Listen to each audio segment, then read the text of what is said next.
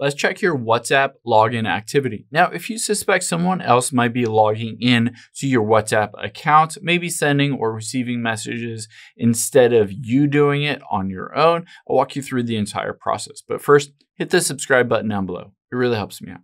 Thanks, guys. Now, there are two different things we'll check in WhatsApp. Let's tap on the app here and tap on the settings at the very bottom right. And let's tap on account.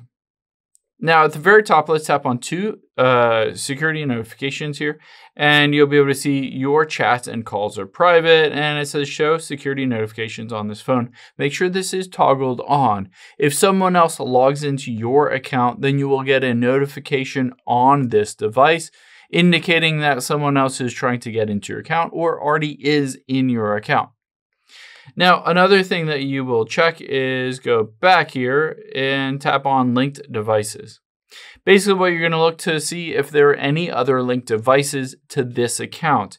You can see in this instance, I do have one. I can open it up, and if I don't recognize this login, you can see they were last active today at 11 a.m.